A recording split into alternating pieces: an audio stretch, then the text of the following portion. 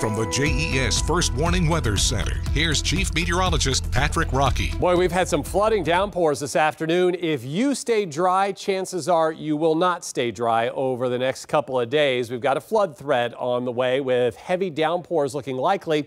The good news for the weekend, maybe a few showers early on Saturday, but most of the weekend is dry, and it looks like the weekend is going to be not as hot and not as muggy. So all in all, some good weather for the weekend. We just have to get to the weekend, and in the way of the weekend, this flash flood watch that is in effect for most of Hampton Roads in eastern North Carolina through the day on Friday. So for this evening, shower storms, heavy downpours, even the threat for a few severe storms. And then, yep, we could have rain when you wake up and head off to work on your Friday morning.